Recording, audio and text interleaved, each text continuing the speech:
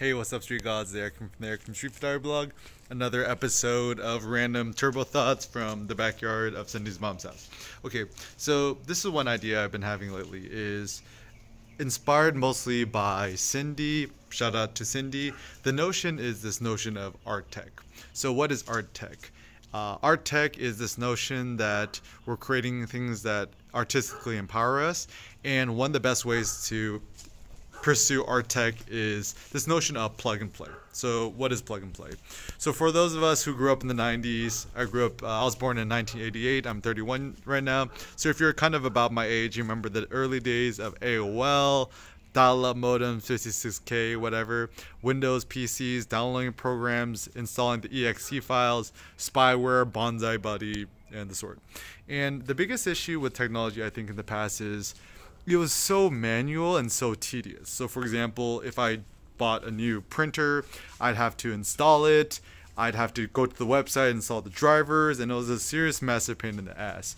Now, when the App Store came along with iPhone, the genius, I think, of Steve Jobs and Jony Ive and everyone else at the Apple team is it made the whole process for us way simpler. It was plug and play. You just touched an app, you got it or installed it, whatever it may be, and it just kind of worked.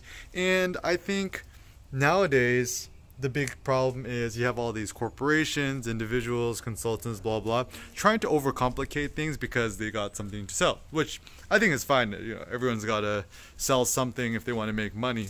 However, I think perhaps us as individuals, us as artists and photographers, we should strive to find the more simple solution. For example, I'm a big fan of the built-in Photos app for Apple, and a lot of people won't say that or admit that or even try it out because they're afraid that, oh, if I'm using Apple Photos, I'm a noob, I have to use Lightroom if I want to gain some sort of legitimacy. So a lot of it too is that people are just kind of, I think, insecure that they're not going to be shown as an expert by showing expert advice. And really, even with photography, I'm starting to think more and more that perhaps photography is best if we could just simplify the whole process for everybody. So for example, shooting more with your phone, using in-camera editing apps and filters and whatnot. And for us to, even with vlogging, I mean, I've been thinking about it a lot too. A lot of people use the DSLR vlogging kits, which I think is fine. But it's just so much more work and so much more hassle, and it kind of overcomplicates things. I'm more of a fan of just shooting this on the selfie camera on a phone. I'm recording this on a Xiaomi 9 SE phone camera thing, and I think it's actually pretty awesome.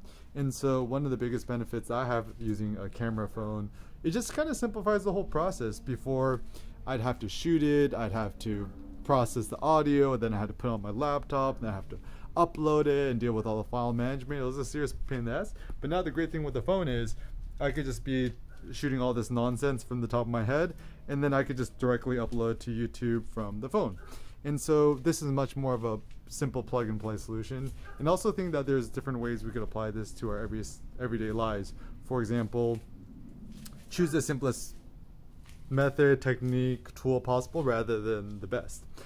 If you want to get fit, maybe the easiest way is, instead of going to the gym and doing stuff like that, just buy a kettlebell. I'm actually a big fan of kettlebells.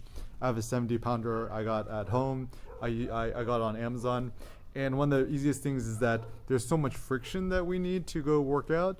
And rather than having to sign up for a gym membership or go to some stupid class, just pick up a fucking heavy-ass kettlebell, do a few kettlebell swings, work out your biceps, whatever it may be, or even just go on the ground and do push-ups. Or another idea is that if you want to find housing or a living situation, rather than trying to find some sort of optimal house or whatever, just try to find a plug and play solution. So for example, Cindy just got a postdoc in Brown, in Providence, yeah, somewhere on the East Coast. And rather than trying to find this like fancy, you know, house apartment thing, we're just looking for these quote luxury lofts, which are actually the simplest solution. Is these tiny little studios, plug and play. You sign up online, pre-furnished, comes with internet and all the blah blah blah things. So we could just kind of fly over, and I don't think we're gonna take a car, so we're just gonna fly over.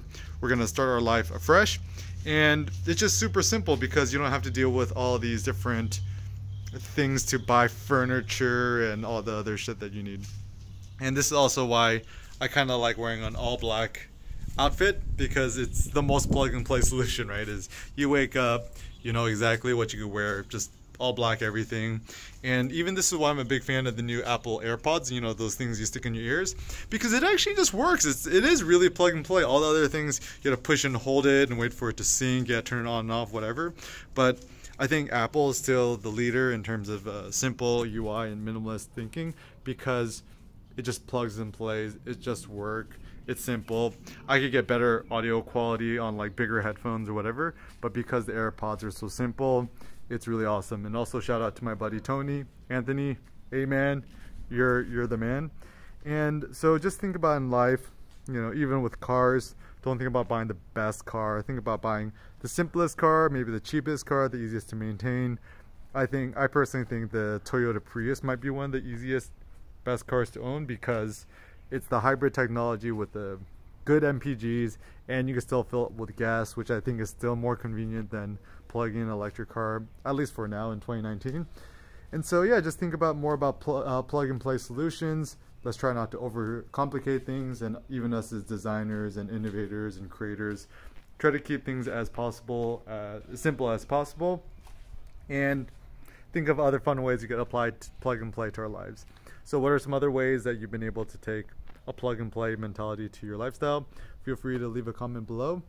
So things I would recommend: shoot more with your phone, try to use simpler apps, not the best apps. So even if you're going to design an ebook, use the iBooks author. Don't fiddle around with InDesign, it's often overly complicated.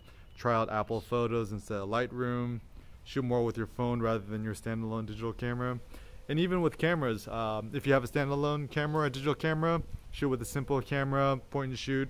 I recommend Ricoh GR, GR2, GR3, whatever floats your boat. And yeah, let's try to simplify our lives. And the point of simplifying our lives is for us to be more artistically creative, to produce more, to share more, to think more, and thrive more. Thanks a lot for watching, guys. Peace out.